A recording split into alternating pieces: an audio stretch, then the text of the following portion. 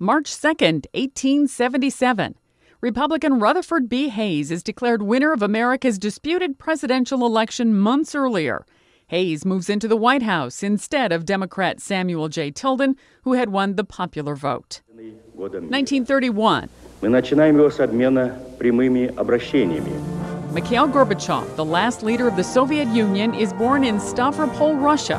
Gorbachev ended Soviet domination in Eastern Europe as communism there faced collapse. But his political and economic reforms at home failed to prevent the Soviet Union's disintegration.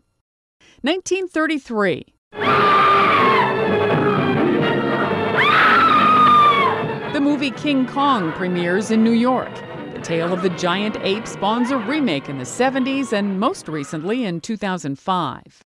And 1965. The hills are alive with the sound of music.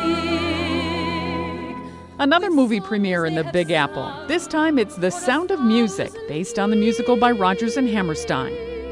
Today in history, March 2nd. Sandy Kozel, The Associated Press.